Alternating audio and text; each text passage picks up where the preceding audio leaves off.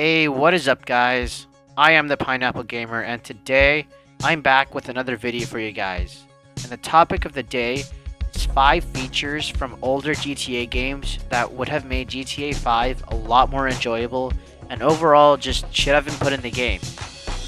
GTA has been a AAA series long before the release of GTA 5, and some of the features that used to be in the old games were unfortunately cut from GTA 5. So today, I'm going to be showing you guys some of the best features from older GTA games that should have been included in Grand Theft Auto 5. Before I get started though, please leave a huge like on this video and subscribe if you enjoyed this video and want to support my channel. I'm on the road to 1,000 subscribers and each and every single subscriber means the goddamn world to me. So, without further ado, let's get right into the video. Alright. To start things off here, I'm gonna go with the Good Citizen bonuses from GTA Vice City.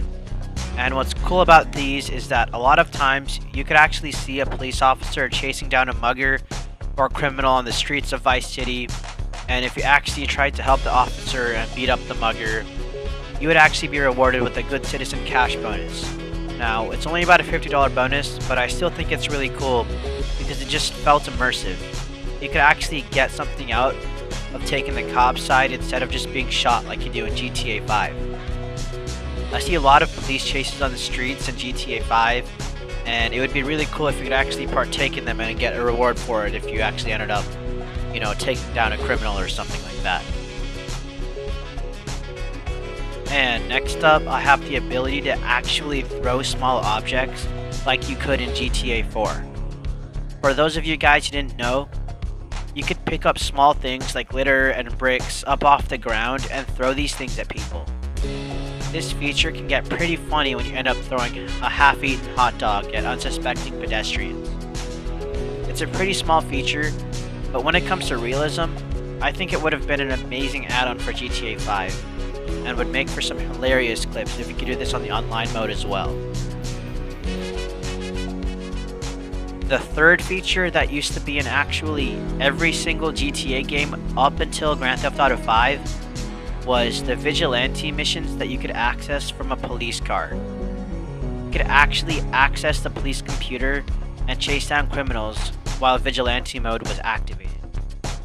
You could do similar missions like this in ambulances and taxis and respond to 911 calls involving injured people who required paramedic assistance. In my opinion, these missions were amazing and should have never been removed from GTA 5, but unfortunately, they never made it. Second to last, and this is a pretty kind of big one, I'm talking about fast food restaurants.